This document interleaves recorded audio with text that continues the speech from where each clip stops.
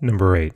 During open heart surgery, a defibrillator can be used to bring a patient out of cardiac arrest. The resistance of the path is 500 ohms and a 10 milliamp current is needed.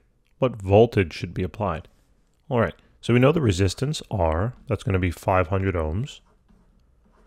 We also know the current, right, which is I.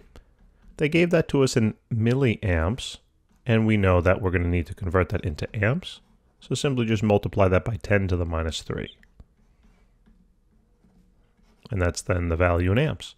And we need to now know the voltage. So what's a formula that relates these three variables?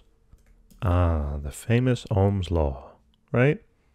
So we have that the current will be equal to the voltage divided by the resistance. So if I have to find the voltage, another way you can also memorize this formula is V is equal to IR. Veer, sometimes I like to memorize it that way, Veer.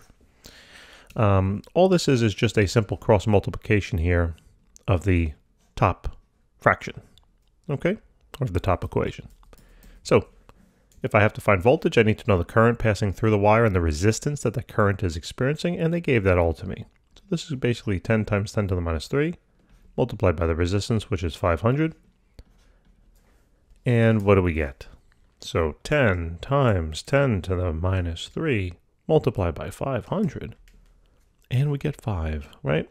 I guess 3 sig figs, so 5.00 volts. And that's it. Guys, thank you so very much for tuning in. All right, please remember to check out our playlist. We got this all organized for you. And we look forward to helping you with more problems. Take care.